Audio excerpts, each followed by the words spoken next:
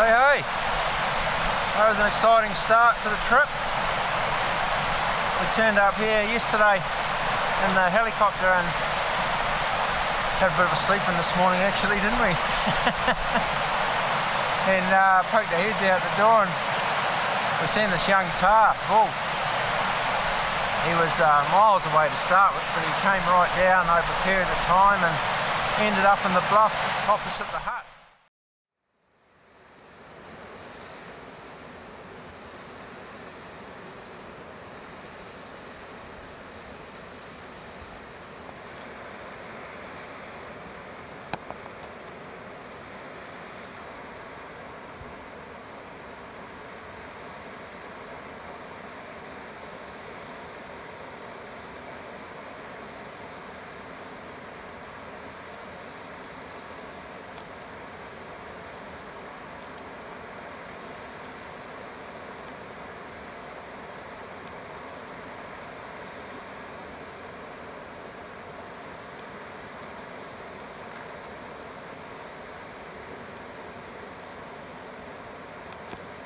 Long story short, or long stalk short, we got down right to the creek there and he gave me a, I guessed it at 40 metre shot, but it was obviously a wee bit longer. You probably saw in that clip that it rattled his toenails. Would have been a sitter for the compound, but them's the breaks. Good start anyway. So we're here for about a week. 5 days I think. Same areas we hunted last year actually, this time last year. And already we've noticed a drop in the numbers since the culling operations that took place in here. But that's okay, there's still a few animals about. Let's see how we go for the rest of the week. Hey Piggy, oh, what are we doing? Going to find some TAHR. Yep. So the wind's coming up the creek. We've kind of glassed a lot of the country, nothing obvious, but we're going to do a big loop back around and head back up high into the wind and just see what's on this side. Yeah, as Matt said, the numbers are a wee bit lower, it looks on initial thoughts, but we'll go and see. Well, Eugenie's done the damage by the look of it, but there's still a few about, so. We're seeing a few. They're obviously still on the move like last year, and we're seeing the odd small group just appear from kind of nowhere. So hopefully we'll see some throughout the day like that, ones that are just kind of... Yeah, best bet's probably going to be to get somewhere, good vantage point, just sit up and wait. Do a bit of waiting, then move and wait and move and see if something comes along. Yeah. Feeds around, but as Matt said, they're moving pretty fast, the ones we've seen, which is the same as last year, so just a matter of being in the right place at the right time. What's happening, Piggy? Well, we've come up, done a circuit round. We haven't seen a lot, but we have found a mob of, looks like mixed age bulls, younger bulls down at the creek here. There's about, what we could count earlier on, there's probably about 18. We're just trying to see what they're going to do and try and work the wind right and get a stalk on them. So we'll see how it pans out, but at the moment the wind's actually coming up this face here. We've got to get down off this face and without them seeing us, and then hope that they stay in the riverbed where they are. But they're moving around a bit, so I want to try and let them settle and see what happens.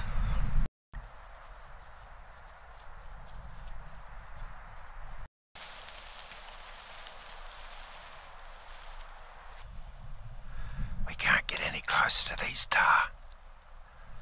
We're at 75 at the moment, so Aaron's going to try to get into 40 metres with the compound. The lie of the land is just too flat for us to get any closer, so she's hands and knees job under the tussock. See how we go. He's in there somewhere. Oh, there he goes.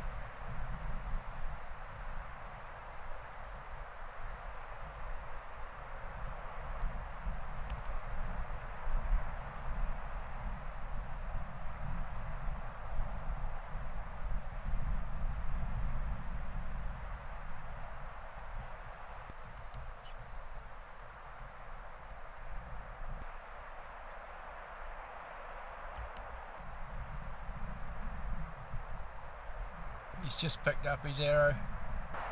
Not sure whether he's hit it or not, to be honest. No, don't think so. Well, that was rather exciting. He managed to stalk down, not that he did it intentionally, but stalked to just perfectly in line with the camera and the TAHR. But he's heading back here, so I think he's missed it. We'll find out in a second.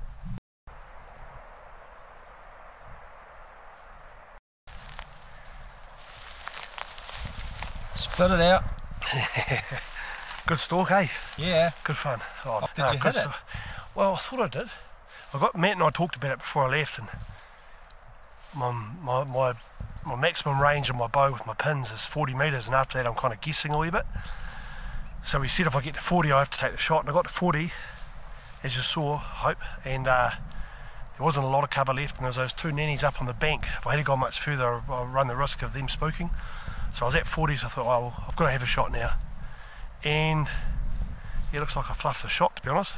I thought I hit it high, but there's nothing on the arrow at all, so well, maybe I didn't hit it. I've watched the video, and well, it's hard to tell on the little LCD screen, but that chamois disappeared into that gut, and I don't think it came out. TAHR. Yeah. What did I say? Chamois? Chamois, yeah, TAHR. Yeah, TAHR. Yeah, well, I was trying to pick if it came out or not. You know, sometimes when you hit them, but as the arrow exits, it climbs and it looks like it went over the top. Yeah. I've seen that a couple of times. But I thought perhaps that could have happened, but there's nothing on the arrow. It's clean as a whistle, so must have gone over the top. But I swear I hit it. But anyway, it was a good stalk. Well, as I came over that wee rise, I was focusing on those two nannies on the other side, and they had kids, so I didn't really want to shoot them.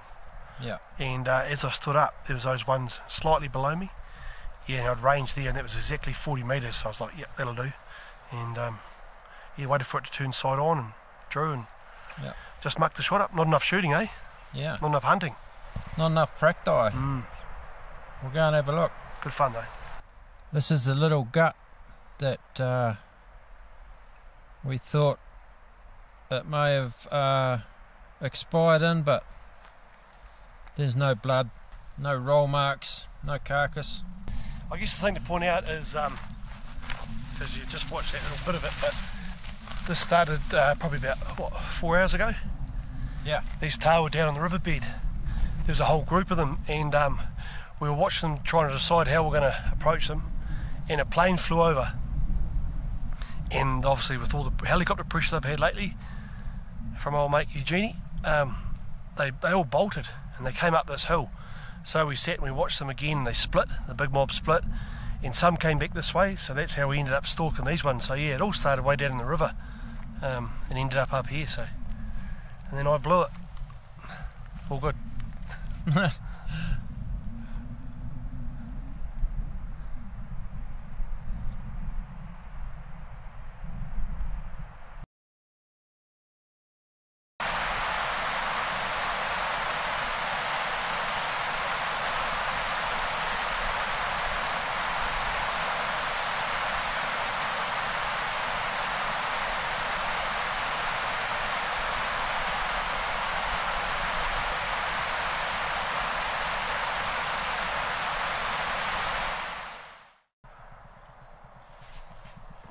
Righto, Mr. Bory, you've just had your scrambled eggs on toast and your coffee with whipped cream. Yeah, she's good. What's the plan for the rest of the day? Yeah, well, I'm going to head back up around to where I stalked those bulls yesterday. I lost 2 arrows. Poor shooting again, so I'm not doing too well, but I'm going to go and try and find my arrows, and then I'm going to climb up high, back up to the ridge. You might recall last year I bit of that sheet, what do they call it? Sheet lightning. Sheet lightning got me. So I'm going to go back up there, climb up high and just get up high and have a look. Pretty good views up there, and then hopefully wait till that last hour or so, and then we'll start moving around a lot more, and then I'll work my way back down.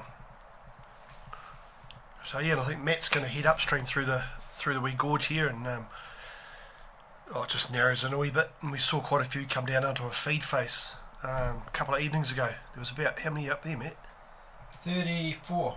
34 on a face. And 2 mobs. Yeah, so Matt's going to get up there and try and put an ambush on those later on this evening.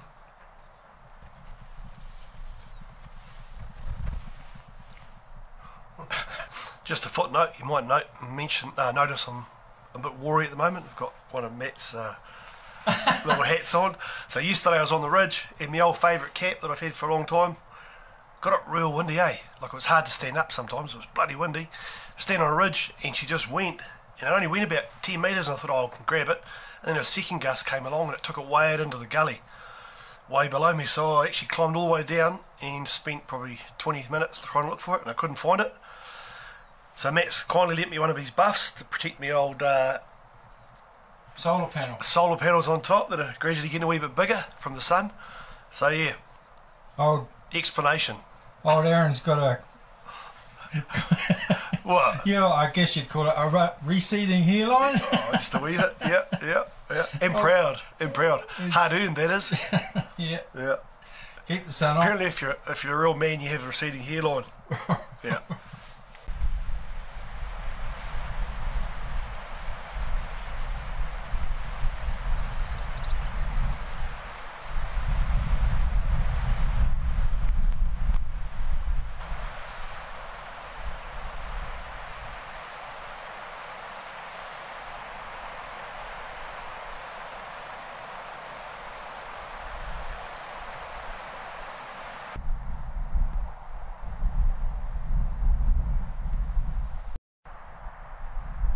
I waited for those 3 bulls to go round the edge of the spur and quickly raced up to their level to get the wind right.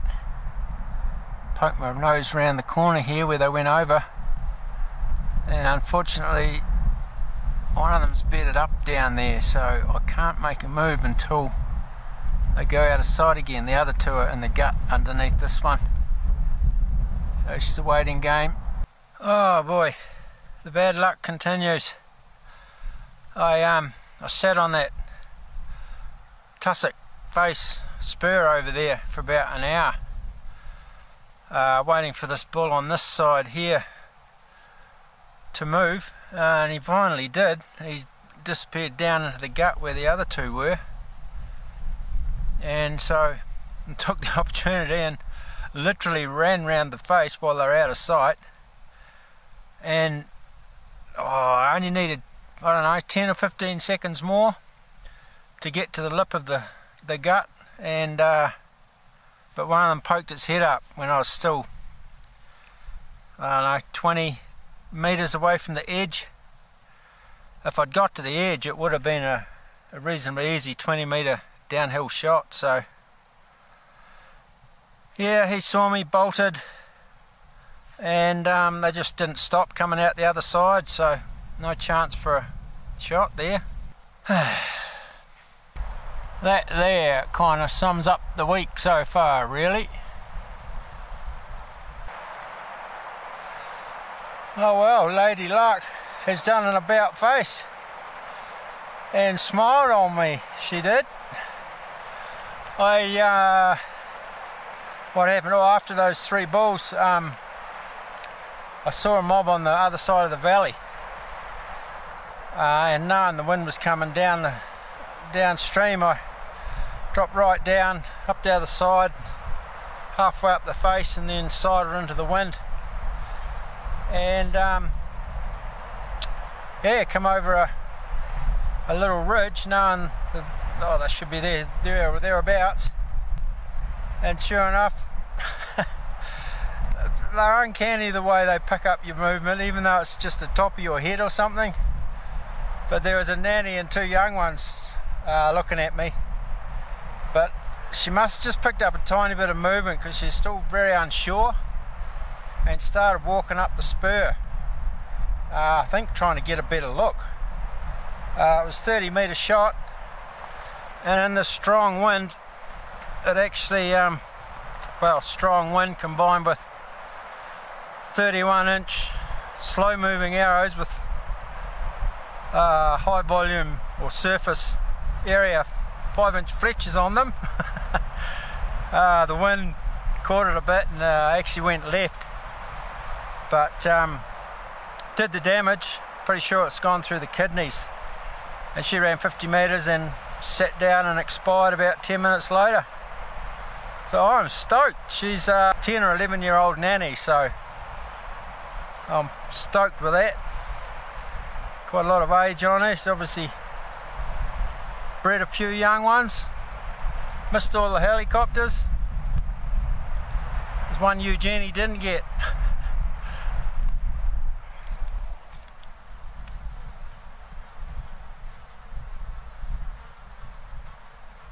See the age ring stacked up on her there?